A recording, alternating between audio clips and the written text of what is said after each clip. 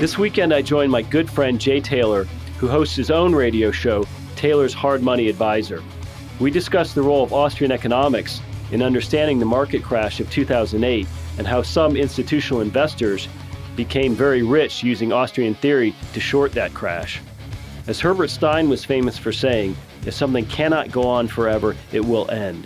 So if you're interested in markets, business cycle theory, and what Austrian economists have to say about the even bigger bubble created by the Fed since 2008, stay tuned.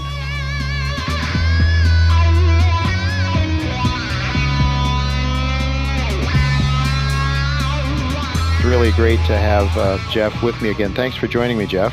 Hi, Jay. Thanks so much. Really good to have you with me. I understand before we went on the air, you were talking to somebody about, was it Social Security or Medicare or something like that?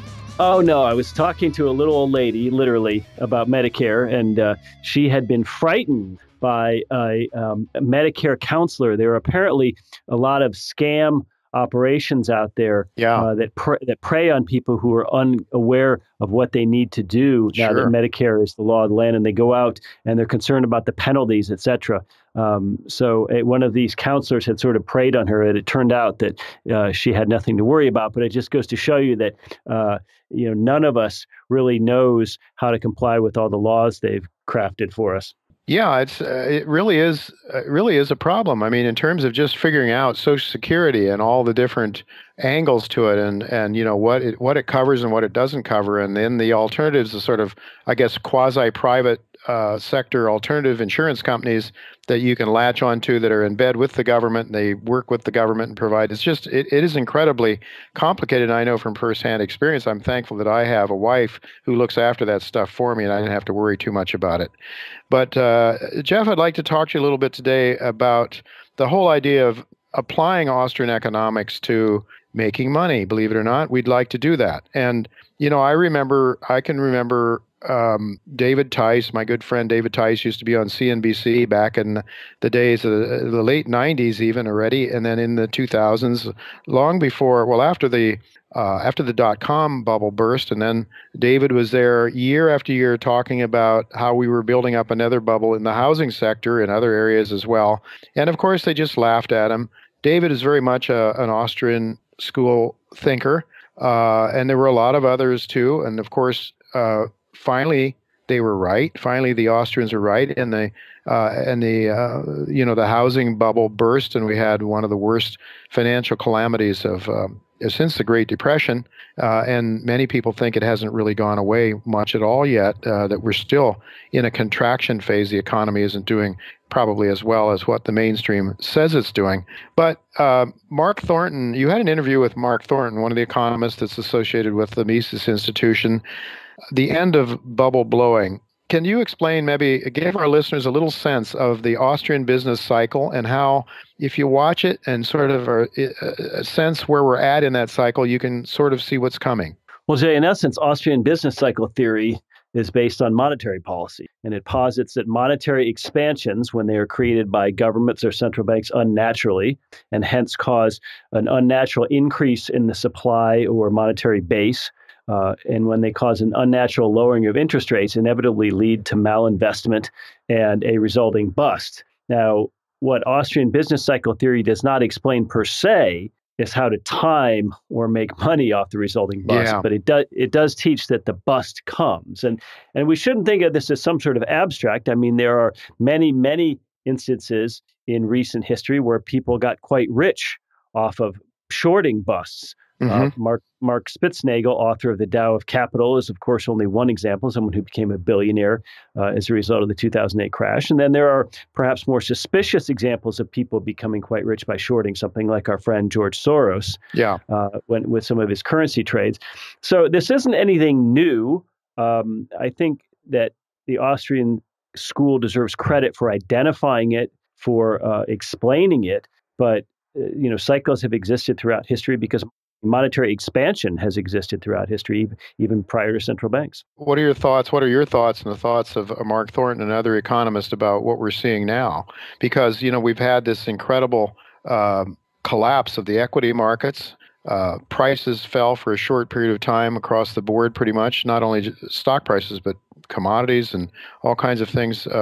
We have, huge amounts of unemployment. The malinvestment came back to roost. Of course, we saw that cleansing process, but then in stepped the Federal Reserve and seems to be doing the same thing that caused the problem. At least that's my sense of it. So what are people saying within the Mises Institute now about what's going on at this moment in time? Well, there's no question that the Fed has managed to reinflate the bubble, at least in equity markets in certain asset classes, and has reinflated it in bigger and worse ways than 2008. So if you read David Stockman's Contra Corner every day, which I do, you will probably be very alarmed about the fact that the bubble has grown, that derivatives have continued to pace, that the overall worldwide debt levels are actually higher than they were in 2008, and that both businesses and individuals, personal debt and business debt have started to creep back up to levels at or above 2008. So there's nothing happy about the debt that is washing over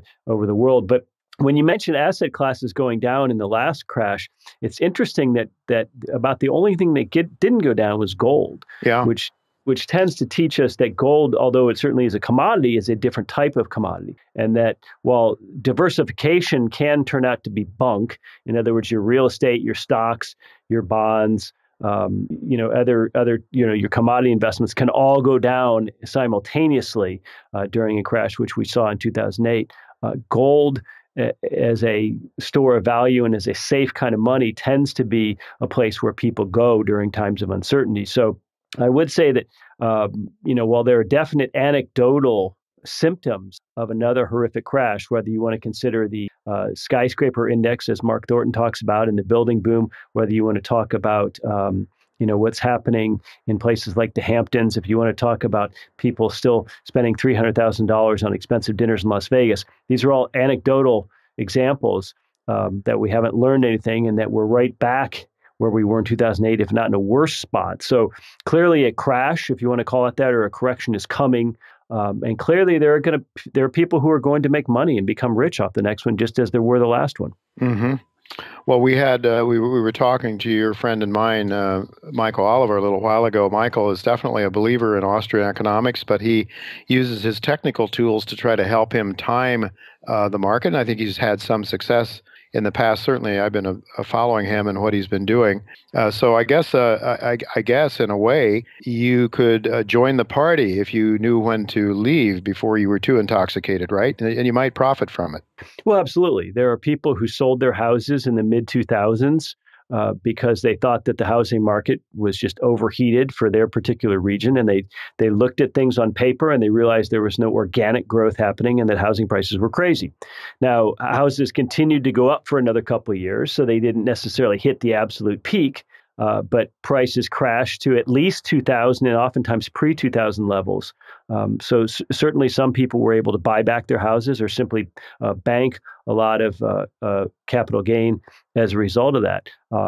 Certainly there are probably lots of people smarter than me right now shorting the Dow because I think the Dow is at unsustainable levels. And I think most of the companies are obscenely priced when you consider their actual earnings. But you have to have some wealth to do that, and you also have to have some nerve to do that because shorting is not for the faint of heart. No, it's not. It's a very dangerous game. In fact, of course, there's some ETFs that allow you to do some of that, perhaps without so much risk as going out and actually shorting the instruments themselves. But you do an interview, Jeff, and I would like to just let our listeners know. I believe you do a weekend interview, don't you, every weekend? Right. Mises Weekends. Mises Weekends, and some great stuff there. One I think you did recently, well, maybe going back late last year with Bob Murphy, the Fed's stock market casino. And this is really the way it seems to be, to me to be. I mean, I look at some of these ETFs and especially some of these double and triple ETFs. They move extremely fast. You can either make money or lose money extremely fast.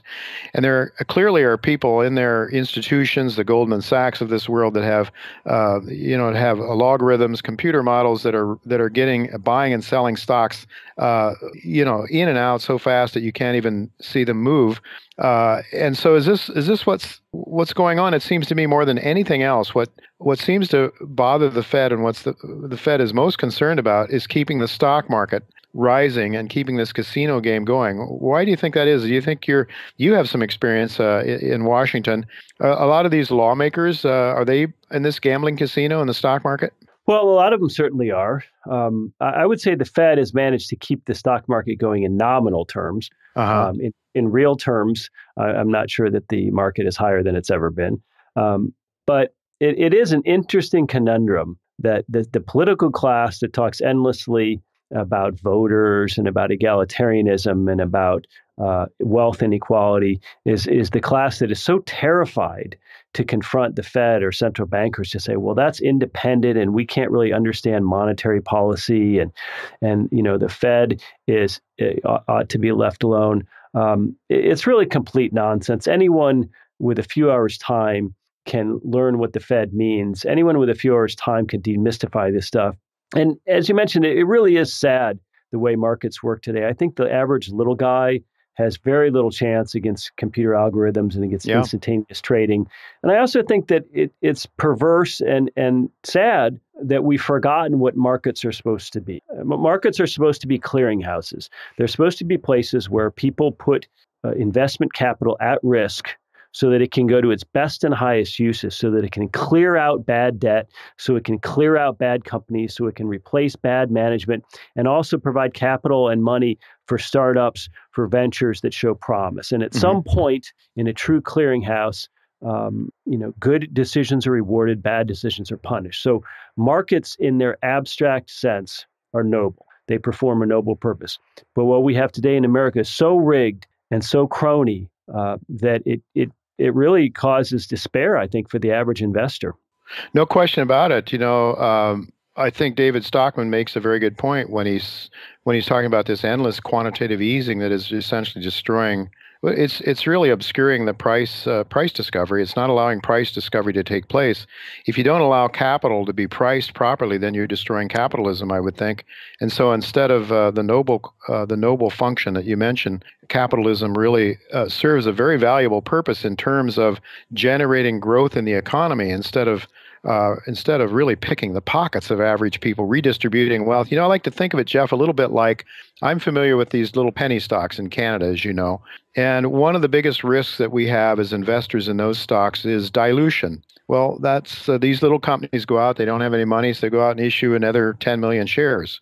And all of a sudden, or 50 million, and all of a sudden, your piece of the pie is 50% of what it was before. Well, when I think back to quantitative easing and the trillions of dollars that Mr. Bernanke created during that time frame, that in essence, we as dollar holders have all been diluted by a huge amount because all of a sudden, huge amounts of money have been created out of nothing and given to the bankers, essentially, to the privilege of the ruling elite.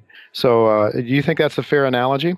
Well, there's no question. The monetary base has quadrupled 4 times over since the 2008 crash. Now, the reason most of us do not see and feel that as directly as we might in consumer prices is because much, not all, but much of that monetary base is still sitting on the balance sheets of Fed member banks. In other words, they have not deployed that capital into the general economy via lending, but rather they've just pumped up their reserves. They're above and beyond bank reserve requirements. And that makes sense because in times of economic uncertainty, banks, like anybody else, like to hold on to their capital and stay fairly liquid.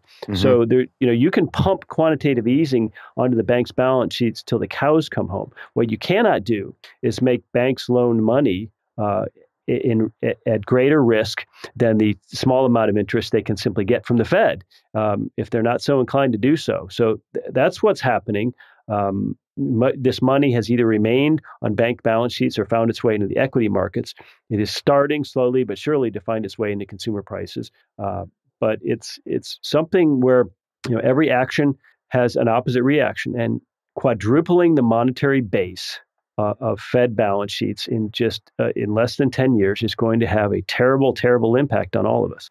Yeah, the less than 10 years probably, but a lot of things can go on. The party can go on and the process can continue a while longer. You had another discussion, I think with Patrick Barron, an interview with him talking about essentially about the dollar's hegemony and how much longer it can go on. Nixon caused us to default on our obligation to exchange gold for paper in 1971. Then Henry Kissinger set up what has become the petrodollar system, and what seems like that is enforced by U.S. military power around the world. And make a case that really what the U.S. has to do is be able to control the pricing of petroleum. At least that's part of the theory anyway, and that's what seems to have happened post 1971, and when Kissinger and the Nixon administration set up what became known as the petrodollar system.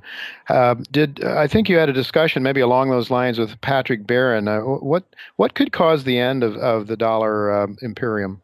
Well, Patrick's a very interesting guy, and as he points out, the dollar has become what the euro was from the beginning, which is essentially a political project. It is a political project that is propped up by nothing more than the full faith and credit of the U.S. government and, of course, its military might. And the fact that we have an unholy arrangement with OPEC, whereby OPEC sells fuel in dollars rather than euro or renminbi or whatever. But at some point, people are not going to simply hold on to dollars that are rapidly devaluing. The political project, unlike a commodity-backed dollar, is just that. It's something that can rise and fall with the political fortunes of the U.S. So for the moment, with all the unrest in Europe, with the problems in Russia, and with the slowing growth in China, the U.S. dollar is still, perhaps other than the Swiss franc, the least ugly baby in the nursery. But at some point, the rest of the world is going to say no mas. They're already awash in dollars, and they're going to realize that we're never going to clean up our fiscal house, and that as a result, we've essentially exported our inflation to them. Well, it's a nasty project. It seems to me that our militarism overseas, and this is a topic perhaps for another day. We talked to Daniel McAdams about what the U.S. is doing with its military, and the propaganda that comes into us, and the stories that we're being told are nothing short of just straight out lies. But in any event, we talk a lot of gloom and doom. My engineer's telling me we only have a minute left. You also, on your radio program, talked about some reasons for optimism. Maybe with 30 seconds, give me a reason why I shouldn't be so grumpy. Well, Jay, a case for optimism is simple. As Herb Stein told us, what can't go on forever won't go on forever. Okay. So we know that the entitlement system's not going to work forever, and it's up to us to replace it with something better. Well, that's a nice, quick, short answer. I want to thank you, Jeff, for being with us again. Tell our listeners where they can go to feed on all of the great radio podcasts, the podcasts that you have, and other lots of information at the Mises. Is it Mises.org? It's Mises.org, and we encourage you to come and learn everything you'd care to learn about Austrian economics for free. Yeah, please do. And also, you guys have some great events coming up, and one I'm looking forward to going to in Connecticut in the near future. So I hope to talk to you again sometime soon, Jeff. Thank you very much for being with us today. Thank you, Jay.